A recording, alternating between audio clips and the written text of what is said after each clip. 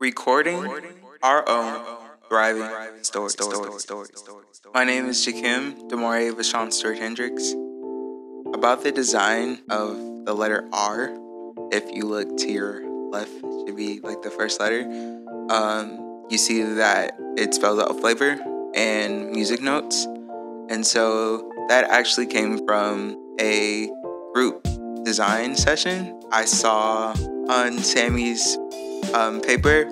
She drew like a design with music notes, and it had people like walking in like the middle of the music notes. And so I was like, that is so amazing.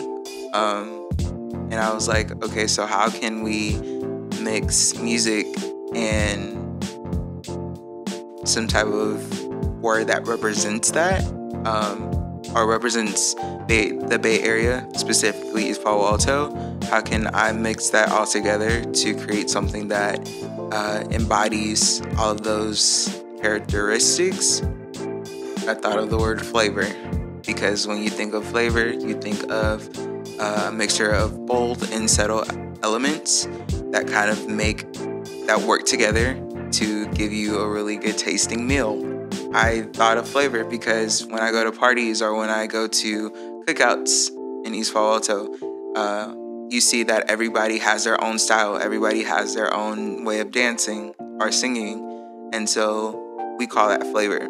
I also wanted to utilize the music notes because music connects everybody.